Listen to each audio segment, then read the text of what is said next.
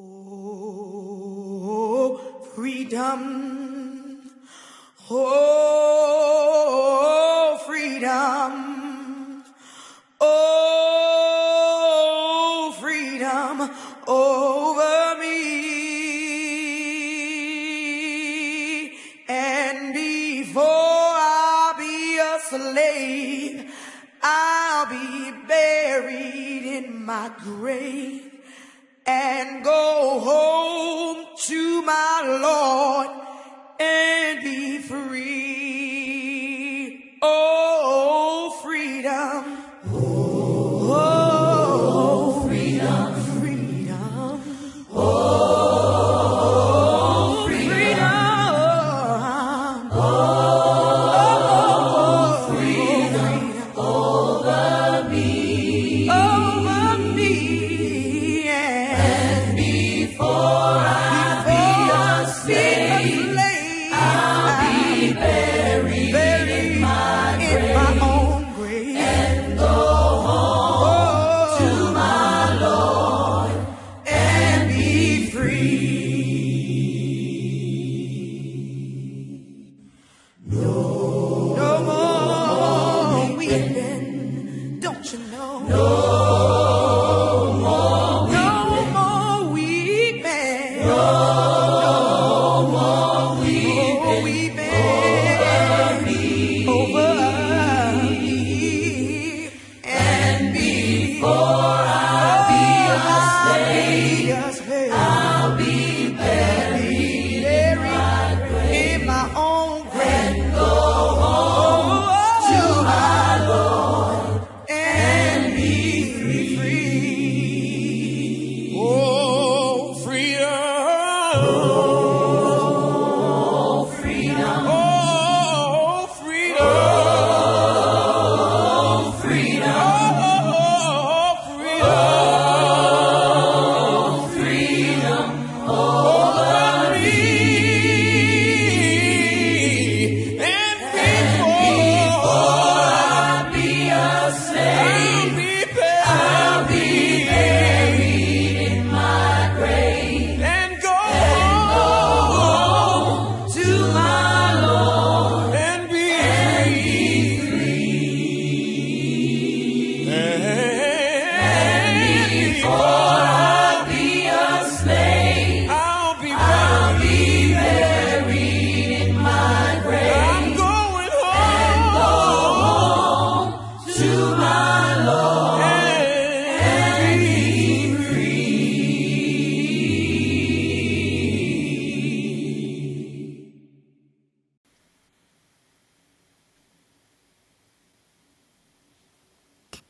Good evening, everybody. Greetings and salutations. My name is Kevin Brown. I'm a member of the Inglewood Rotary Club and a member of the Reverend Dr. Martin Luther King Jr. Day Champions of Peace Committee. The other committee members are Sharon Smith, Yasmin Parvey, Donovan Rodriguez, the chairperson Charlotte Bennett Schoen, and District Governor John G. Susani. I want to thank you for attending this Zoom meeting and welcome to the District 7490's Dr. Martin Luther King Jr. Day program. We're here to celebrate the life and legacy of Dr. King. Our theme tonight corresponds to the 2022 theme of the King Center. It starts with me, shifting priorities to create the beloved community. Tonight, we will view selections from some of Dr. King's most influential speeches. We will also have some of our community leaders share a few of their impressions of Dr. King. We're also blessed to have performances by the Passaic County Technical Institute Vocal Technique Ensemble, as well as Ms. Rosie Grant, a member of the Rotary Club of Patterson. Finally, we are happy to say that the Reverend Sanetta Ponton of Metro Community Center has agreed to share with us some of her thoughts on this day and its meaning. As well as the celebration of Dr. King, we are launching the 2022 Champions of Peace program. The purpose of this program is to encourage the pursuit of peace by giving recognition to those who are creating the beloved community by their own efforts. We're asking that each Rotary Club nominate 2 individuals in their community for recognition as exemplars of community activists for peace. These champions of peace will then be recognized during our program on May 9th. There's going to be some time in the program for questions and answers. So if you do have some questions, just write them down or hold them in your head, and then you'll be able to ask them at the appropriate period. And now I'd like to introduce District Governor John Susani. John G. Susani was born and raised in Patterson. He attended JFK High School, where he developed lifelong friendships that endure to this day.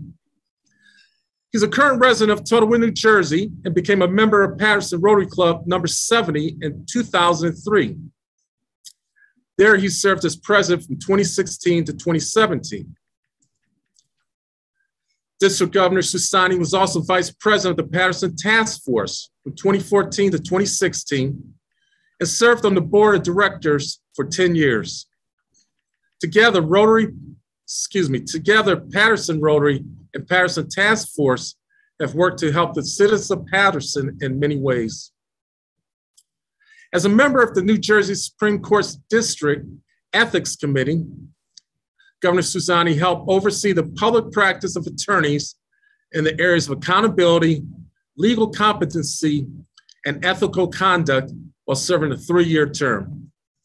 And as an attorney, I'm happy to say I've never been in front of him. John has served as a board member of the Alepian Charity Society in Passaic County and has been a member of the Men's Club for 50 years. That's commitment and service. After attending college in Connecticut, he entered the real estate industry to help families achieve the American dream of home ownership. This has resulted in a 40-year plus career as a real estate professional, with most of those years as broker owner of Caldwell Banker Susani Realty in Patterson. District Governor Susani is also a Paul Harris Fellow and major donor. He's been honored as the Walter D. Head Award recipient twice. He's also served on many of the Patterson Rotary Club committees. The son of an immigrant who loved this country, John proudly served for 6 years during the Vietnam War as a medic in the U.S. Army Reserve. Ladies and gentlemen, Governor John G. Susani. Thank you, Kevin. First of all, I'd like to welcome everyone and thank you for attending this event this evening in honor of our hero, Dr. Martin Luther King. One of his favorite sayings was, life's most persistent and urgent question is, what are you doing for others? As Rotarians, we practice this saying every day because Rotarians live by a 4-way test. We always ask, is it the truth? Is it fair to all concerned? Will it bring and build goodwill and better friendships? Will it benefit all in all concerned? We know, and we've lived through, most of us have lived through, the fact that Dr. Martin Luther King's movement in the 1950s and early 60s, which was the beginning of the nonviolent movement for the achievement of equality for African Americans in the USA.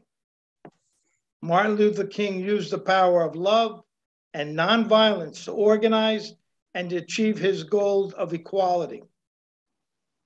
We all remember where we were when he was taken from us, and we hope and pray that his work will be remembered for generations to come.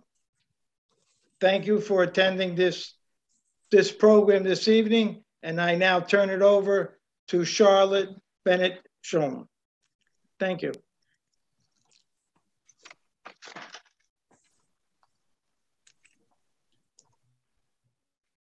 Ladies and gentlemen, welcome once again. Please mute yourself.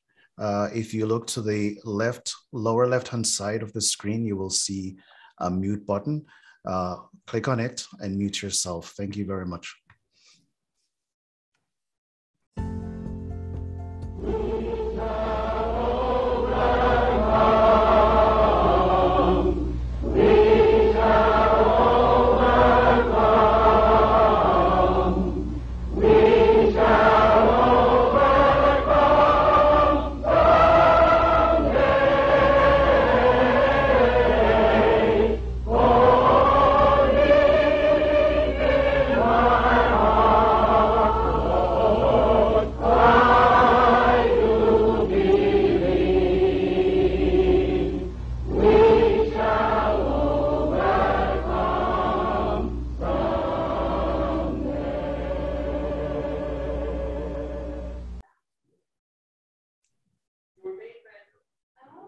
Yes, we shall.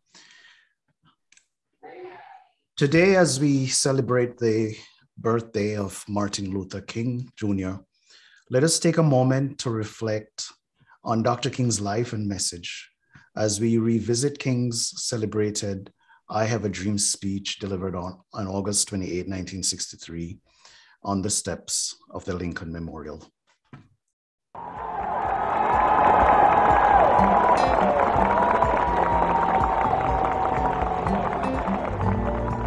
I am happy to join with you today in what will go down in history as the greatest demonstration for freedom in the history of our nation.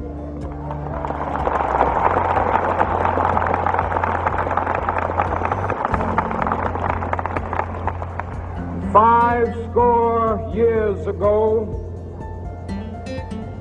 a great American in whose symbolic shadow we stand today signed the Emancipation Proclamation. This momentous decree came as a great beacon light of hope to millions of Negro slaves who had been seared in the flames of withering injustice. It came as a joyous daybreak to end the long night of their captivity. But 100 years later, the Negro still is not free. 100 years later, the life of the Negro is still sadly crippled by the manacles of segregation and the chains of discrimination. 100 years later, the Negro lives on a lonely island of poverty in the midst of a vast ocean of material prosperity. 100 years later, the Negro is still languished in the corners of American society and finds himself in exile in his own land. And so we've come here today to dramatize a shameful condition. In a sense, we've come to our nation's capital to cash a check. When the architects of our republic wrote the magnificent words of the Constitution and the Declaration of Independence, they were signing a promissory note to which every American was to fall heir. This note was a promise that all men, yes, black men as well as white men, would be guaranteed the unalienable rights of life, liberty, and the pursuit of happiness. It is obvious today that America has defaulted on this promissory note insofar as her citizens of color are concerned. Instead of honoring this sacred obligation, America has given the Negro people a bad check, a check which has come back marked insufficient funds.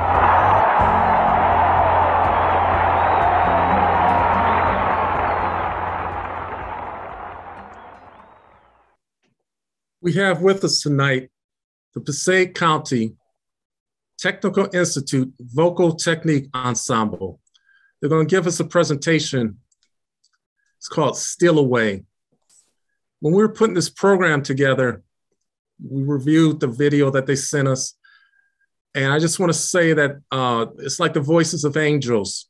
It shows you what can happen when you take a group of young people, give them the right direction, the right encouragement and training, and how you can mold them and have them come out to be like diamonds, showing what talents they have to the world. Under the direction of Jose F. Martinez, a 2009 graduate of the Rosa L. Parks School of Fine and Performing Arts, we're proud to present the Passaic County Technical Institute Vocal Technique Ensemble, PCTI for short. I never would have named it that, but it's PCTI for short. The PCTI school family, the PCTI school family proudly shares that they have had 2 performing art majors as finalists on NBC's The Voice. Miss Way McDonald in 2016 and Miss Haley Mia in 2021. Performing Steal Away, we present the PCTI Vocal Technique Ensemble.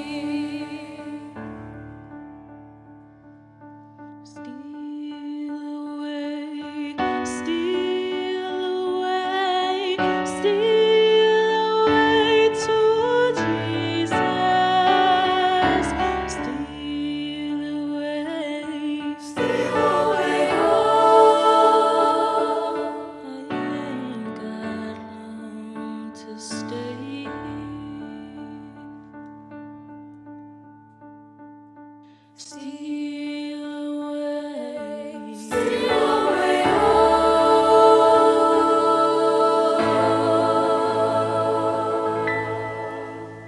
I long to stay.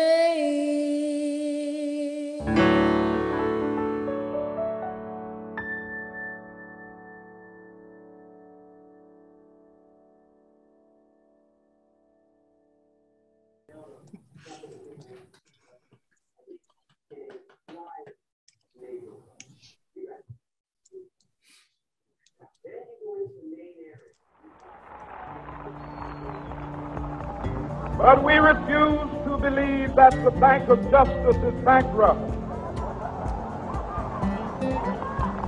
We refuse to believe that there are insufficient funds in the great vaults of opportunity of this nation. So we've come to cash this check, a check that will give us upon demand the riches of freedom and the security of justice.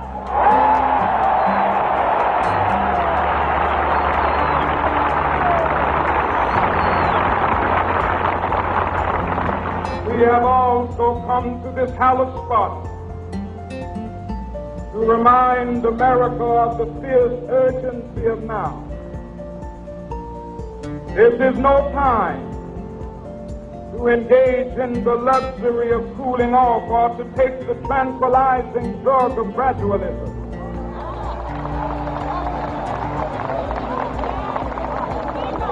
Now is the time to make real the promises of democracy. Now is the time to rise from the dark and desolate valley of segregation to the sunlit path of racial justice. Now is the time to lift our nation from the quicksands of racial injustice to the solid rock of brotherhood. Now is the time to make justice a reality for all of God's children. It would be fatal for the nation to overlook the urgency of the moment. This sweltering summit of the Negro's legitimate discontent will not pass until there is an invigorating autumn of freedom and equality. 1963 is not an end, but a beginning.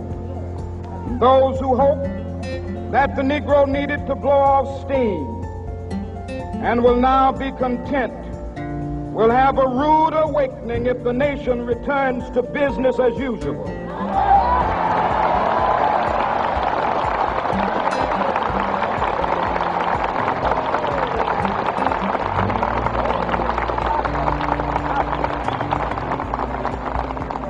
There will be neither rest nor tranquility in America until the Negro is granted his citizenship rights.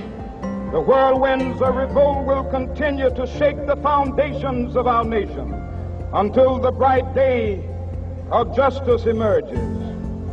But that is something that I must say to my people who stand on the warm threshold which leads into the palace of justice. In the process of gaining our rightful place, we must not be guilty of wrongful deeds. Let us not seek to satisfy our thirst for freedom by drinking from the cup of bitterness and hatred.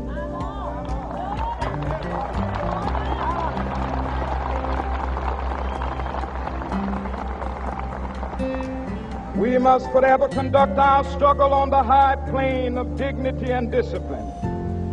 We must not allow our creative protests to degenerate into physical violence.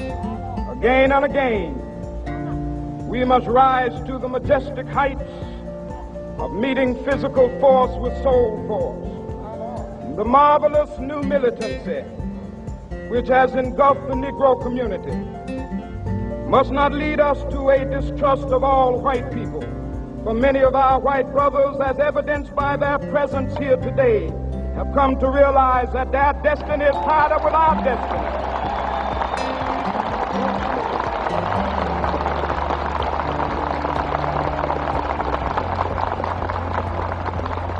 They have come to realize that their freedom is inextricably bound to our freedom.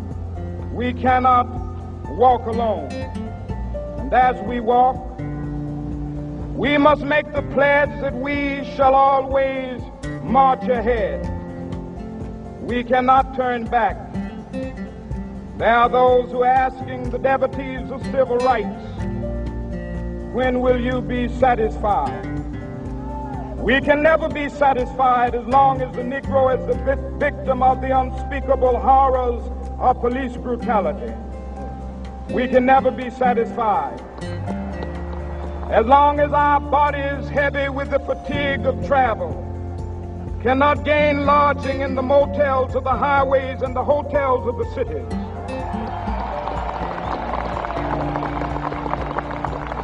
We cannot be satisfied as long as the Negro's basic mobility is from a smaller ghetto to a larger one. We can never be satisfied as long as our children are stripped of their selfhood and robbed of their dignity by signs stating for whites only.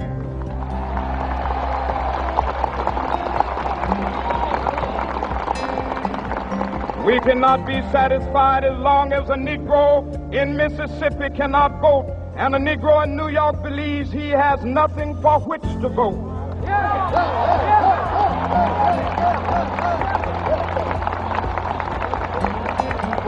No, we are not satisfied, and we will not be satisfied until justice rolls down like waters and righteousness like a mighty stream.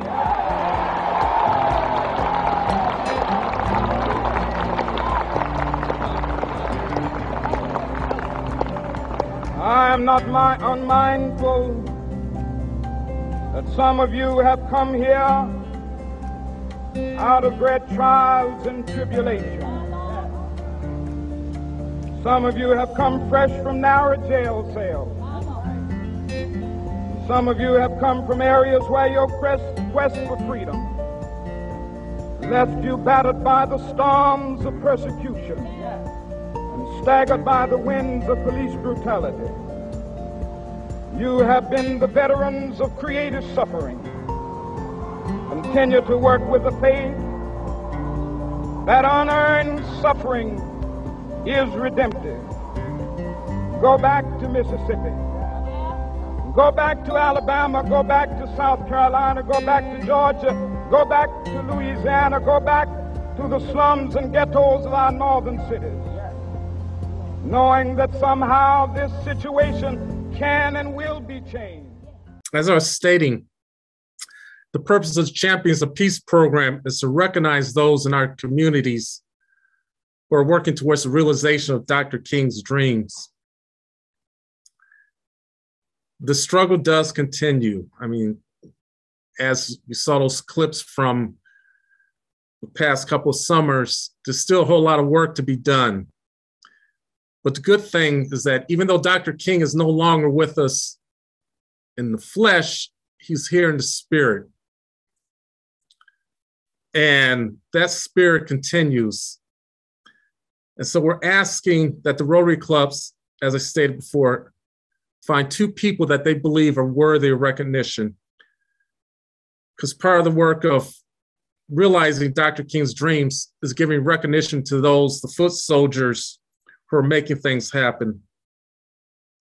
The ceremony will be held on May 9th on the Cannot Be Rotary Club members. Thank you. Let us not wallow in the valley of despair. I say to you today, my friend,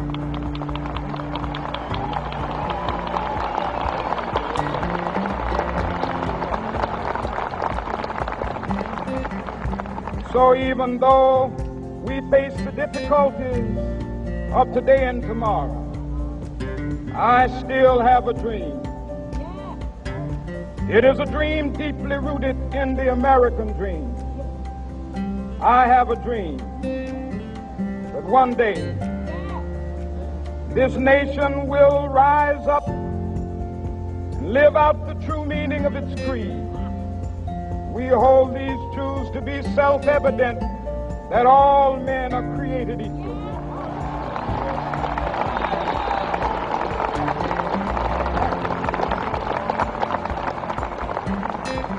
I have a dream that one day on the red hills of Georgia, the sons of former slaves and the sons of former slave owners will be able to sit down together at the table of brotherhood.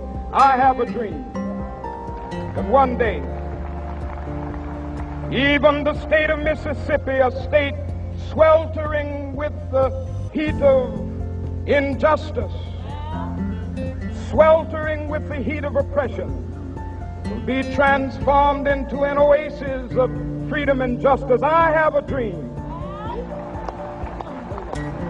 that my 4 little children will one day live in a nation where they will not be judged by the color of their skin, but by the content of their character. I have a dream today.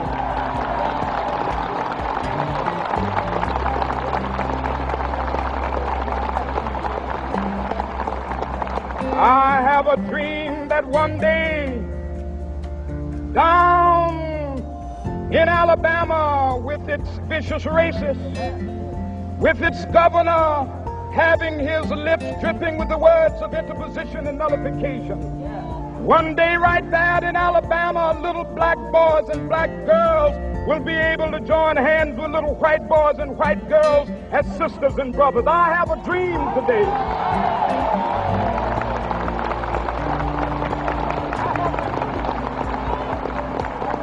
I have a dream that one day every valley shall be exalted, and every hill and mountain shall be made low, the rough places will be made plain, and the crooked places will be made straight, and the glory of the Lord shall be revealed, and all flesh shall see it together. This is our hope. This is a faith that I go back to the South with. With this faith, we will be able to hew out of the mountain of despair a stone of hope. With this faith, we will be able to transform the jangling discords of our nation into a beautiful symphony of brotherhood. With this faith, we will be able to work together, to pray together, to struggle together, to go to jail together, to stand up for freedom together, knowing that we will be free one day. This will be the day. This will be the day when all of God's children be able to sing with new meaning, my country tears of thee. Sweet land of liberty, of thee I sing. Land where my fathers died, land of the pilgrim's pride. Ladies and gentlemen, good evening once again.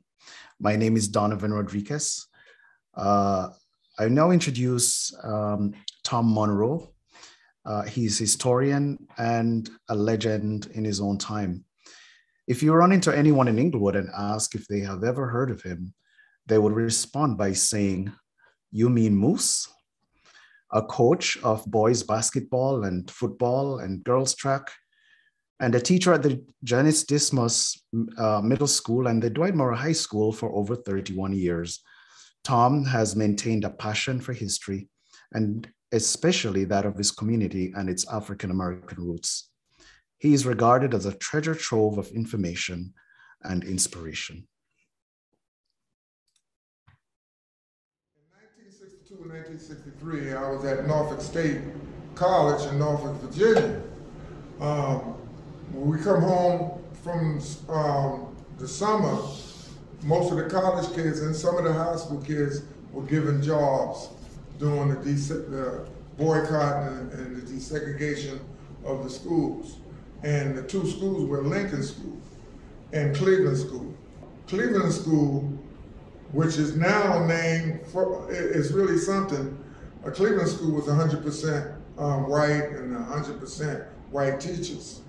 Now, even though we were 99% at Lincoln School, black students, there was 99%, I would say 90, in elementary, it was 98% white teachers. A lot of people didn't know that Lincoln School went from kindergarten to 9th grade because we had a junior high part of Lincoln School on the William Street and Inglewood Avenue side. So the Lincoln School junior high was 99% black students, but it was 99% white teachers. So getting back to 1962 and 1963, a lot of the parents took their kids out of the school in the protest of the desegregation of Lincoln School and Cleveland School. And they set up, a lot of the parents set up where the kids could get a little education, but they marched and boycotted. And at that time, TNEC was doing the same thing. And TNEC happened to desegregate the Bryant School about a couple of months before Inglewood. So I'm home from the summer break, and we had big rallies in MLK Park. So most of the teenagers and the college students would be like guides and passing out pamphlets and things. And we were surprised because, well, I wasn't really surprised because Dr. Leroy McLeod, he wasn't Dr. McLeod then, he was the only black teacher in the junior high school, and in elementary school we had 3 black teachers, Miss Gray, Mrs. Fowler, you might have heard of her, and who was the other one? Miss Jackson, who became Mrs. Benz when she worked at Lincoln School. And during the rallies, they took all the kids out and they marched and boycotted. I got signs on my phone and pictures of them boycotting with the kids and having school for the kids. And this kept going on. But Dr. McLeod invited some people to come over. And when he invited Rosa Parks, we already went crazy. Mm-hmm. But then he invited Adam Clayton Powell, who's big wheel in New York, Senator Adam Clayton Powell, who I got a picture of 1,000 people out in MLK Park during the rally. The 2 churches, power churches in Inglewood back then was Galilee, where Reverend Taylor, who became our only black mayor, he was in charge of, and Isaiah Goodman at First Baptist, my church. These 2 ministers were really spearheading the boycotts with, I guess, Charlotte, you know, the great Baron Baird, right? Mm-hmm. And his wife. And they were involved in helping desegregate the school. Matter of fact, they were arrested many times. And I have a picture of our mothers leaving the old City Hall and police station that used to be over there on Palisade Avenue. They were arrested for trying to register their kids at Cleveland School. But we had the rallies and went through a lot of things. And I remember in 1954, Brown versus Board of Education, that what first started the desegregation of Lincoln School, because Lincoln Junior High School, which I was a part of, was cut out in 1955-56. And I was in the 8th grade, so I didn't get a chance to have a prom, a graduation, like most of the kids who graduated from Lincoln Junior High School. The other junior high school was Ingle Street, which is the building right next to the library. But you were right in the middle of all the history, Tom. Yes. Do you know who it was who actually invited Dr. Martin Luther King to come to Inglewood? Dr. McLeod. He was the spearhead of inviting all. You know, Dr. McLeod was the second black teacher in 1942 in Inglewood. Mm-hmm. Mr. Norris was the first, but he was killed in World War II. And then Dr. McLeod became the first and only black teacher. And now his name is on the school. Yes, the school that was desegregated, that was all white. That's really awesome. Something.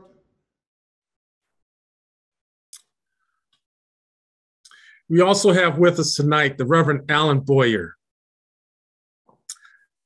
The Reverend Alan Boyer served for 16 years as pastor of Bethel African Methodist Episcopal Church in Paterson, New Jersey.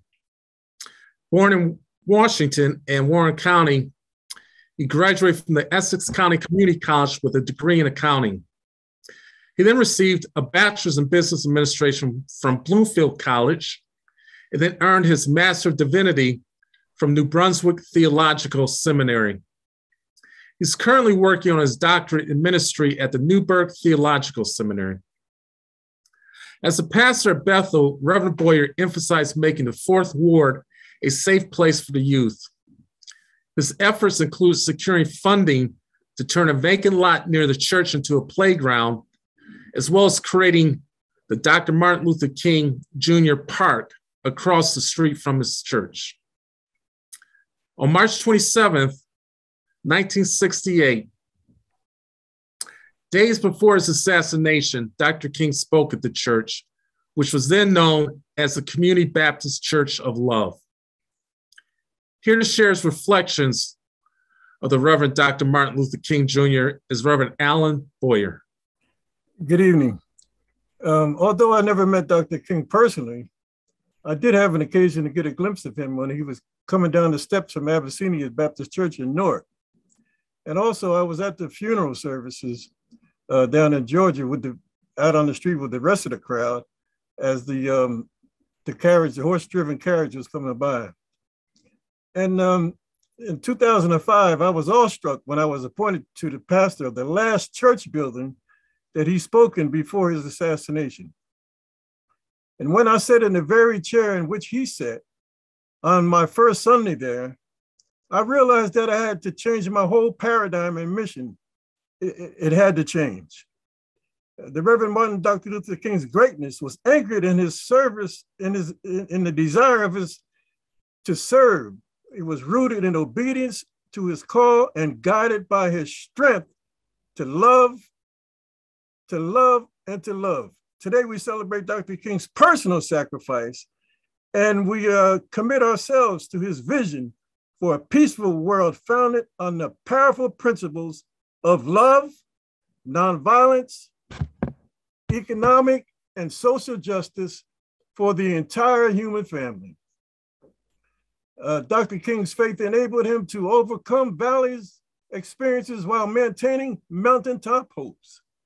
And likewise for myself as pastor of the church that he visited and left an indelible mark upon, sitting in that chair Sunday after Sunday.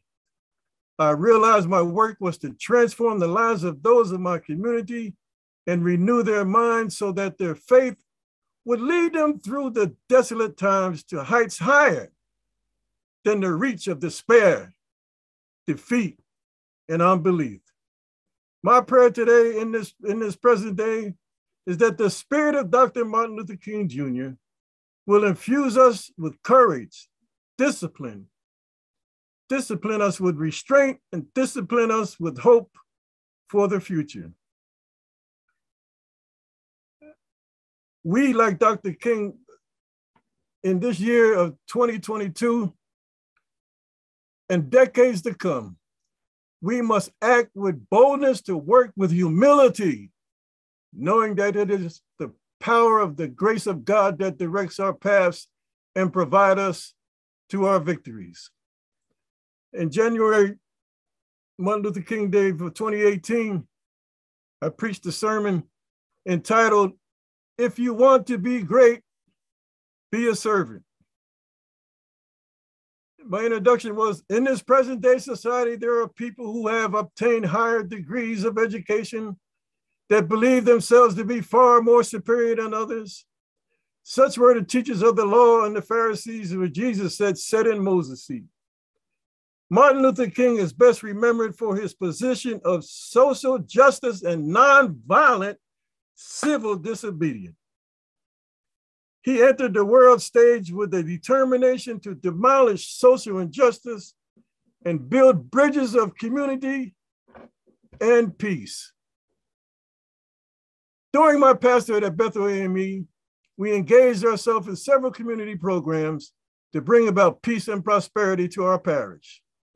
As president of the Ceasefire Group of Patterson, we established gun buyback programs in cooperation with the Passaic County Sheriff's Department. We held annual basketball tournaments in the month of June, which brought the gang members together to compete in sport instead of violence. Dr. King, in his efforts to bring his ideals to fruition, he encouraged and espoused a life dedicated to the service of others. And I likewise strive to do the same.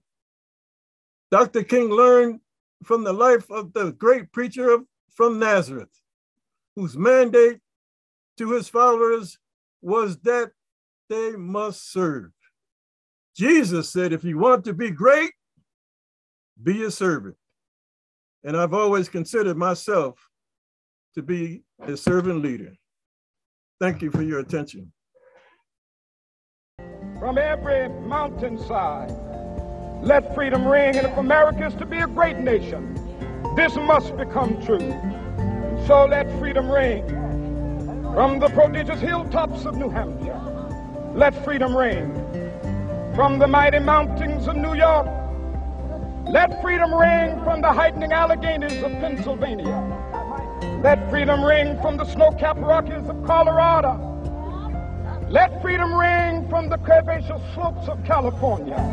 But not only that, let freedom ring from Stone Mountain of Georgia.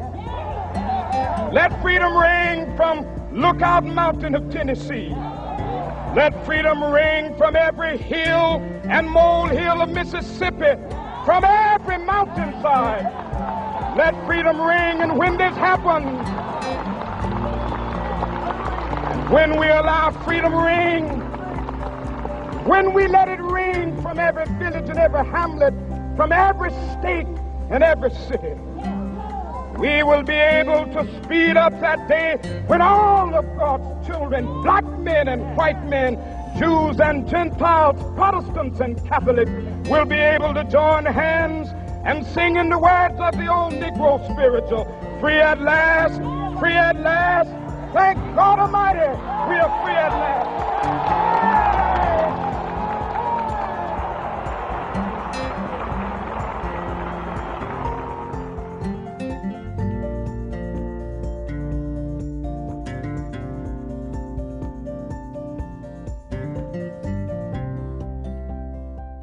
The Reverend Sanetta Ponton is a proud graduate of the Inglewood Public School District. She received her Bachelor of Arts from Columbia University. She then applied and was accepted into Harvard University's School of Law, where she graduated with her Juris Doctor degree.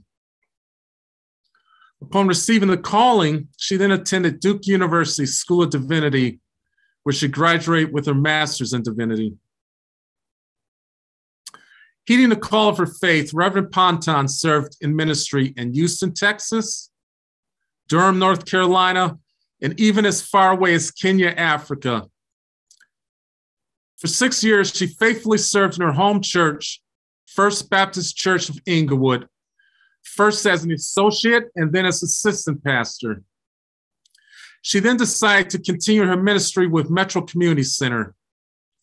While doing all this, somehow she found the time to work with Legal Outreach, a law-related college prep program in New York City, including most recently as her managing director of academic programs. Metro Community Center serves the Inglewood and surrounding communities.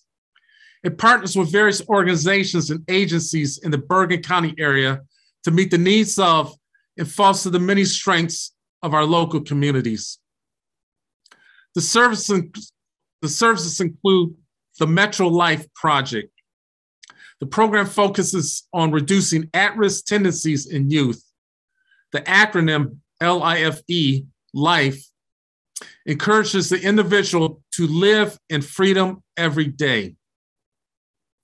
The goal is to remind program participants to take ownership of their lives and make strategic, healthy decisions that will set them up for future success.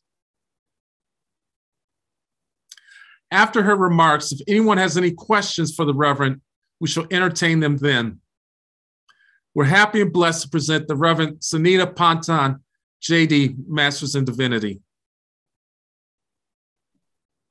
Good evening, everyone, and thank you for the invitation to speak with you all this evening. I feel so honored to share with you all, and I wish we could do Q&A in the other direction because I would love to hear some of your experiences. I just want to share briefly just some thoughts on this Martin Luther King Day, and particularly on the theme, It Starts With Me, shifting priorities to become the beloved community. So I'm so happy that Martin Luther King is a federal holiday, and that so many organizations and churches and synagogues and schools and others take the time to honor the sacrifice and the legacy of Dr. King. In doing so today, I want to make sure that we do justice to the entirety of Dr. King's message. We love to remember King for his nonviolent protests and his eloquent speeches, but I charge all of us to consider the fullness of who he was. He was a Black man. He was a Christian preacher, and I like to say that he was a Baptist preacher because he was, and he was a pastor. He was a husband and a father, along with being the most notable figure of this nation's civil rights movement. His commitments to love and nonviolence were rooted in his Christian faith, and they were influenced by the likes of Reverend Howard Thurman, but then also Mahatma Gandhi and Rabbi Abraham Heschel, just to name a few. And what he lived for and ultimately died for was a radical reordering of society as we know it.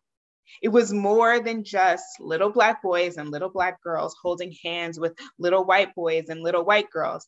King was committed to creating the beloved community. For King, the beloved community was both aspirational and yet obtainable. The beloved community was a community of true justice. It was more than racial integration. It includes economic freedom. It was about dignity and purpose and personhood. It was about the American ideals of life, liberty, and the pursuit of happiness available to all, regardless of ethnicity or socioeconomic status, and without external interference.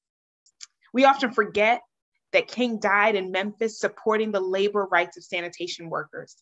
He believed that people should receive a living wage for their work.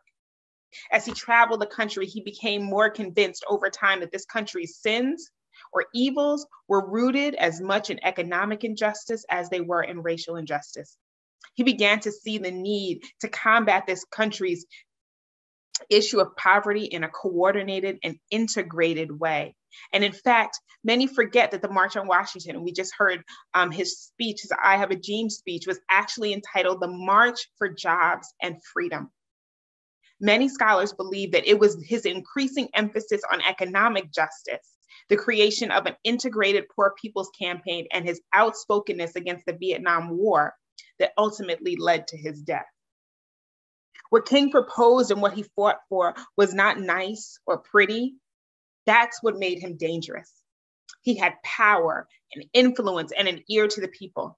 And he imagined a world where oppressive systems crumbled and all were invited to flourish. Our Jewish brothers and sisters might call this shalom. It's a holistic peace. But too often we have sanitized King. We imagine this soft, gushy love instead of the radical, transformative love that endures dogs and fire hoses and bombings to call the country to its moral compass. We speak of a harmless, dreaming King instead of one who was considered so dangerous to the social fabric of our country that he was surveilled by the federal government. And we've co-opted his message for our personal gain, or worse, for street cred. Politicians in Florida have recently quoted King to further their efforts to erase and whitewash history rather than teach its children about the history of racism in this country. How dare someone quote King, a man who lost his life in the fight against racism, to argue not to teach about racism? As we speak on this MLK Day, Republican legislators, and I'm not trying to be political, I'm just stating the facts, are actively seeking ways to suppress the right to vote for American citizens. You do not understand King if you simultaneously hail King as a national icon and suppress voting rights at the same time. Similarly, you don't understand King if you celebrate him one Monday of the year and return to life as normal the remaining 365 days of the year. What do I mean? King was assassinated for what he believed in. He was killed because he was an agitator. He was demonized because he called America to account for their sins, their hypocrisy, and the evils they perpetuated against their own people and around the world. King was hated and he was feared. He was the subject of FBI investigations and personally despised by J. Edgar Hoover. He had bombs thrown at his home. He lived under the cloud of death daily. According to autopsy reports, upon his death, this 39-year-old man had the heart of a 60-year-old. No doubt it was the result of stress born not only from the weight of leading a movement, but also the stress of what that movement fought against: racial hatred and injustice. Just living was killing him. America killed King, and we have the audacity to now celebrate him. But we need to do it differently. We can do better. I hope that as we celebrate MLK Day this year, we actually commit to the realization of the beloved community. It was disheartening to hear that many of the statements made by King in 1963 about the condition of African Americans could be made today. Sadly, some of them are still true today. Therefore, King's legacy demands that we not only celebrate his life or quote his speeches, but that we live and strive toward that beloved community. It demands that we become peacemakers. It means that we move beyond complacency to seek justice for all who are oppressed. My fear, and I'm just speaking of my generation and even lower, is that we've become a people who mean well, but nevertheless remain actively complacent. We actively choose not to engage in the hard work of peacemaking. In his letter from a Birmingham jail, King identified 3 types of complacent people. And for our purposes, I'm only going to highlight one, the moderate. This is the person who sees the problem, but is, quote, more devoted to order than to justice, who prefers a negative peace, which is the absence of tension, to a positive peace, which is the presence of justice. This person just wants everyone to sit down, to be quiet, and to wait. But passive aggression is not peace. Ignoring issues is not peace. Refusing to call out evil or injustice is not peace. Acting as if the harm did not occur is not peace. Wrongly, the moderate believes that she or he can set the timetable for another person's freedom. And it is based, whether consciously or not, on their own level of comfort. This is the type of person who will go with the flow and will expect change to happen on its own. But as King has said, change does not roll in on the wheels of inevitability. It comes through continuous struggle. And as Frederick Douglass said, power concedes nothing without a demand. Those looking to take steps towards realizing the beloved community must be a peacemaker. And to be clear, peacemakers are different from peace takers and peacekeepers. Peace takers are those who don't want anyone to enjoy peace. Those are the ones who steal peace. Then there are the peacekeepers, who are often confused as peacemakers, but peacekeepers will embrace a negative or a false peace, avoiding issues or situations that could result in conflict. But peacemakers understand that conflict already exists. Injustice is already present. And the only way to get to true peace is by going through the pain of unearthing the truth and demanding accountability and reconciliation through love. Another way you might describe peacemakers is courageous agitators.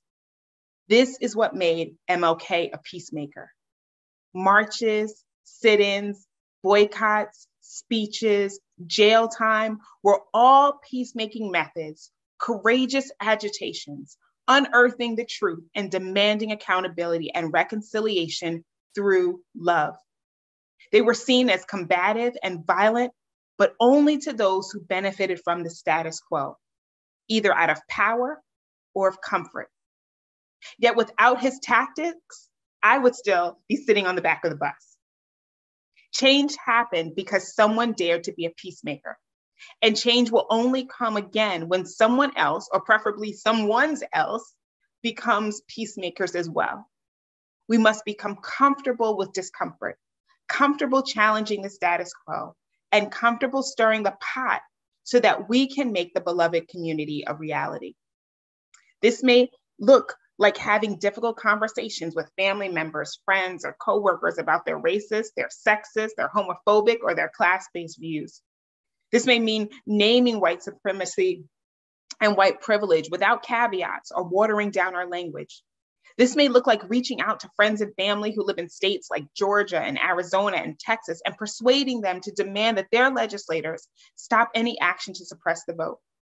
This may look like demanding that our federal representatives take decisive action to protect voting rights today. This may look like looking around at the school children in Englewood and demanding that each child be provided a quality education exhibited by increased test scores and college admissions. This may look like pressing in on our city government officials to create a strategic plan to assess the needs of and care for those who are still either living in hotels or facing other challenges following Hurricane Ida. Your family members might become upset with you. Your neighbors may turn their heads when they see you coming, but to sit idly by while others suffer makes a mockery of Dr. King and this time that we've spent together this evening. Many people that I know wonder what they would have done if they had been alive or of age in the 1950s or 60s, or if they had lived in the South. They wonder what they would do differently from before. They wonder what they can do now. And I am so very honored to be on this Zoom call with you, to see so many of you who participated in the civil rights movement in any way. But Martin Luther King is no longer alive, but we are. We don't have to wonder what we would do, because our time and our season, our opportunity to create the beloved community is now. Will you commit to taking the first step toward the realization of the beloved community by becoming a peacemaker in the vein of the one we salute today, the Reverend Dr. Martin Luther King Jr.? Thank you.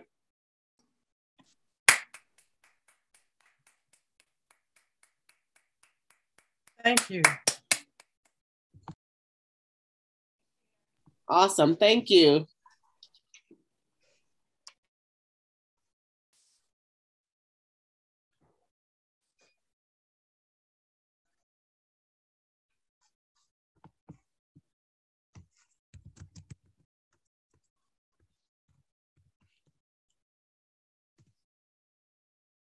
Does anybody have any questions? Yes, Mr. Scott Redden. Hi, Sanetta. I'm not taking questions from you, Scott. I want your opinion on something. Should we try to agitate, change, whatever? The people can be changed. I just feel like there's a certain percentage of people, no matter what, not only are not going to agree with you, but fight back as long as they can, of course, because it's not in their best interest to change themselves. So at what point, or who do we go to first, or do we try to cover everybody, or get the people that you think might be able to change? Great question. I say start with who you've got. I think history has shown that oftentimes we have to push people where they need to go. Like if we look at just even, I'm just thinking about Mr. Monroe's comments earlier today. Englewood and Teaneck may have predated Brown v. Board, but most of the country didn't. You needed Brown v. Board to push the rest of the country to where they needed to be.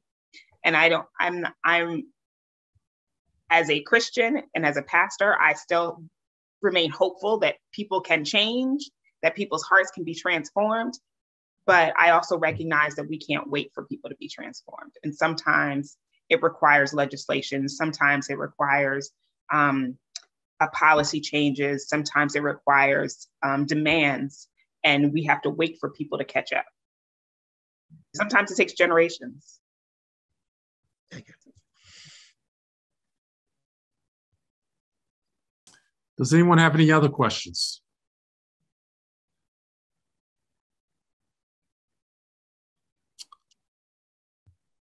All right, then. I believe that we're going to have a few words about the Champions of Peace program. And I just want to say thank you, Reverend Ponton. That was a beautiful and inspirational.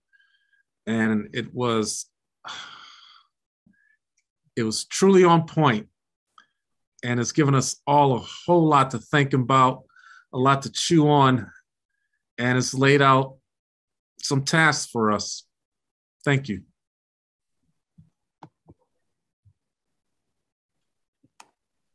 Thank you, Sanetta. We most definitely can do better. Stay tuned, ladies and gentlemen, for the Champions of Peace Awards ceremony on May 9, 2022. On your screen, you will see the nomination form. I'm going to put one in the chat so you can download it, but also check your emails for this form. It's very important to us to recognize those among us who champion peace and who, in their own way, help us to get closer and closer to realizing Dr. King's dream. We still have a long way to go, but we are inching closer and closer every day. So think of people in your community. They cannot be Rotary Club members, but you will nominate them and submit that information to Charlotte Bennett Schoen, charlotte3377@gmail.com, or contact Kevin or myself or any other member of the committee. Thank you very much.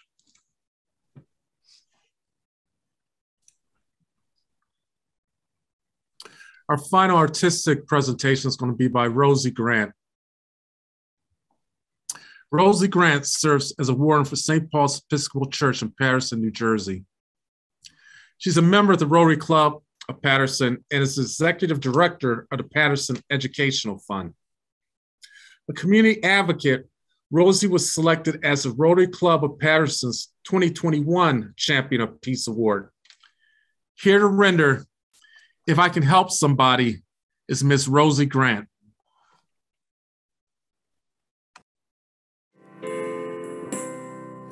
If I can help somebody as I pass along, if I can cheer somebody with a word or song, if I can show somebody he is traveling wrong, then my living shall not be in vain.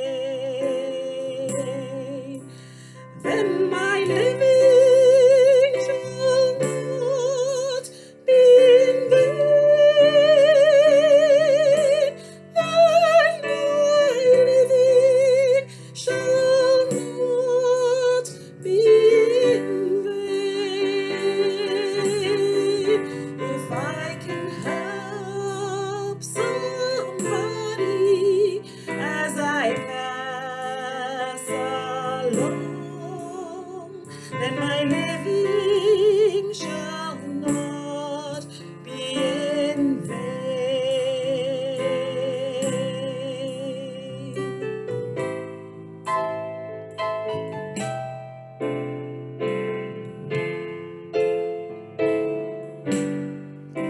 If I can do my duty as a Christian heart, if I can bring back beauty to a world abroad, if I can spread love's message as a master taught, then my living shall not be in vain.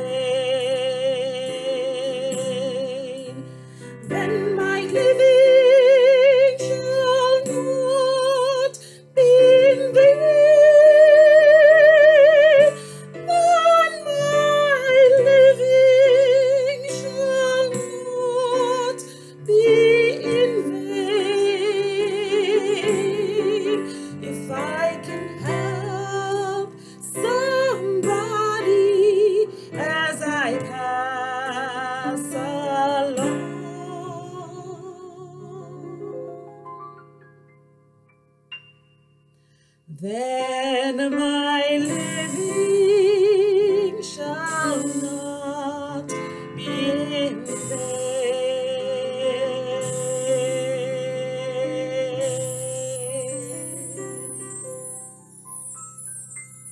Our final speaker tonight is going to be Charlotte Bennett-Schoen. Ms. Schoen is the chair of this year's Martin Luther King Day and Champions of Peace Committee. She's originally from the city of brotherly love, Philadelphia.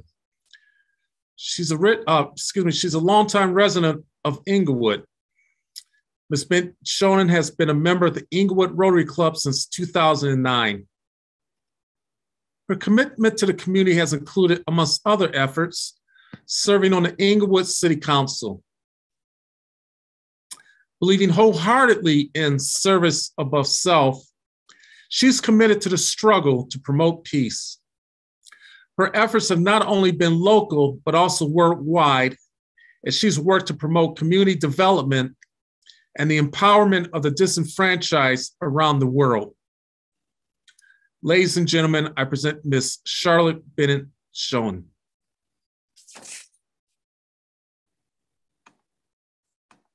Muted? You're good. I see it. Okay, we're good. You have to understand, seeing this program tonight, meeting some of the people I've been working with, what a joy and a pleasure it is to work on this project. What you don't know is that it was Donovan's idea not to show an excerpt of Dr. King's speech, but to show all of it, to weave it in to the program, which I know we'll all agree was a whole different dimension. He also is our technical guru that's here. By the way, he and Kevin, our MCs, are both working attorneys. Another person that you didn't see tonight was Sharon Smith. And Donovan, maybe you can pin her while I'm speaking. Sharon and I worked together last year with Champions of Peace, and this year she's a key force. It's Sharon who brought us Reverend Allen. It's Sharon who brought us Rosie. It's Sharon who had the connections for the kids from the school. And for me, it's just a way of saying working on Champions of Peace, which I believe in,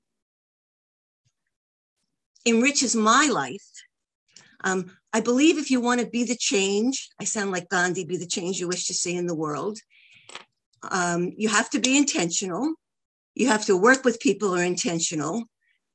But the team this year, the 6 of us, including Governor John, were able to create a vision that we hope will both inspire. And this Champions of Peace idea, the Rotary is international. And I personally know that I can go 10,000 miles away and walk into a Rotary where I don't even speak the language and you're welcomed. And that's a good thing. So I want to leave you with 3 things. That the Champion of Peace program, 1, the Rotary clubs all get to choose 2 people. So we have 45, 46 clubs. They will each choose 2 people in their communities. These clubs have to be intentional. Who do they choose? There's no wrong answers. Last year we had a 12-year-old. That's awesome. It's necessary, it's required, it's essential. 3, it loops around to this idea of it starts with me, be the change you wish to see in the world. The time is always right to do what's right. All the good elements are in place so that we, instead of looking for someone else to do it, we do it. We meaning the Rotary family reaching out. There's a saying that Rotary members are already champions, so they don't have to be the champion. What I want you to leave with tonight is the idea that we don't necessarily know each other, but we know each other now. That Dr. King was international, that Rotary is international, because our job, our singular job, is to make the world a better place. Rotary's been trying to do that 100 and some years. I've been trying to do that in my own way for a while. If you can leave here tonight and be a little inspired, Reverend Sanetta, you rocked it. We know each other from way back doing things too. We got a chance to hear oratory. We had a chance to see a revelation spirit. And I guess it's my job to say it wasn't me, it was this committee. We are grateful that you're all here. We're going to have a Q&A now, but you have my thanks for being part of it. Kevin, Q&A? Are there any questions that anyone has about anything?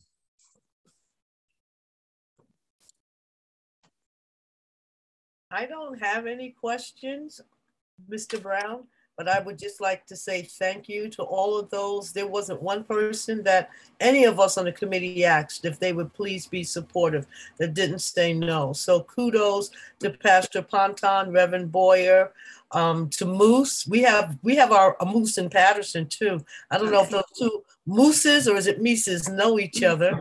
Right. And kudos to the Passaic County Technical Institute for allowing us to share in the blessings of their students. Just thank you to everyone. And if I may, each and every day, life is very short. So if we could all promise ourselves, we don't have to promise each other, but if we could promise every day that we're blessed to wake up, remember two things. One, we're one day closer to not being here. And the second thing is on that day when we're blessed to wake up, find something good to do to bring joy to someone else, even if it's just a smile. Thank you, Mr. Brown. Thank you, Sharon. That was beautiful. And I also want to thank Governor Susani for all his support. It's been a pleasure working with everyone here. I don't want to turn this into a love fest, but it truly has been a pleasure. And I also want to thank everybody who showed up tonight. We're doing good things, and we're going to continue to do good things. And Reverend Ponton has given us our marching orders. Now it's time for us to get to work. If we're doing something good, let's continue to do it. And at the same time, let's be creative and think about what else we can do. So again, thank you for everyone who came here tonight. I would just love to add and say thank you, Charlotte, for making the call. I was reluctant to join this group because I'm a very busy man, but I can never tell you no. But I'm really glad I didn't say no because we've had a lot of fun. We laugh a lot. John Susani is so funny and kind, and Rosie and Yasmin and Kevin, and just working with you guys, it's been such a pleasure. And it's also moving because we are a diverse group of people, and we are here to talk about advancing the cause of Black people. I mean, that's the most beautiful thing, and I'm so glad that I was able to be a part of it. Thank you so much, Charlotte. This is the upcoming president of the Englewood Rotary, Donovan. And then Kevin's the president after him. Awesome.